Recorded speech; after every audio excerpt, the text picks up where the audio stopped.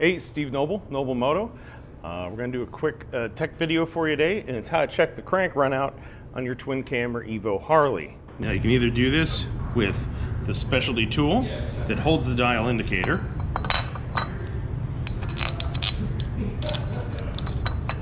which spins up on here,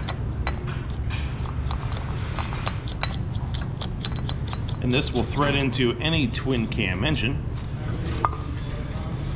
And you can take your dial indicator, drop it down in here, and just the weight of the dial indicator will hold it in place.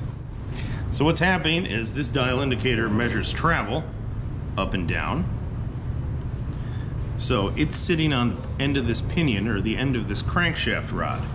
So we have the dial face set to 0 right there. Hopefully you can see that. Square it up a wee little bit. And now we'll spin the crankshaft on this thing. And as you can see, it's kind of going down to almost the 1 thou mark, coming back up to 0, maybe a tad past 0. So it has a run out of about 1/1000th of an inch. Or you could say it's plus or minus a 1/2 thou, depending on how you want to explain it. But either way, this is a good crankshaft. Now this is an S&S Twin Cam engine, so of course it's good, because S&S crankshafts are pretty much bulletproof. Now one of the other ways to do this, if you don't have the actual, if you don't want to spend the money on the specialty tool, you can do this with just a standard machinist magnetic base dial indicator. This has a magnetic base, so you can put it on something steel. There's all these little thumb screws on it, so you can move it around and position it in place. Position it into place on the running face of the crankshaft.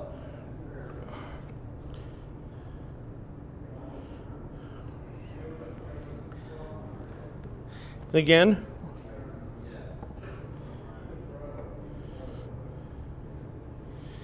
again, once it's up on here, we'll set this indicator to 0.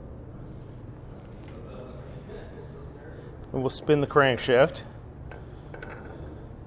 And we get about the same measurement. I shouldn't say about the same measurement, we get exactly the same measurement. Plus or minus a 1/2 thou, or a run out of total of 1/1000th of an inch. Now it should be noted, if you have a dyno or a bagger, you cannot just put this magnetic base on the frame, because the engine itself is rubber mounted. So as you go to crank it over, the engine may move slightly, and it would in turn move this needle and give you an inaccurate reading. It will be fine on a soft tail because they're rigid mount engines, but if you're going to use a magnetic base on a dyno or bagger, you're going to have to find something steel on the engine to attach it to. On a lot of engines, the oil filter face on the oil filter mount on the front of the case is a good option, or you might be able to possibly thread it into one of the mounting holes for the cam cover.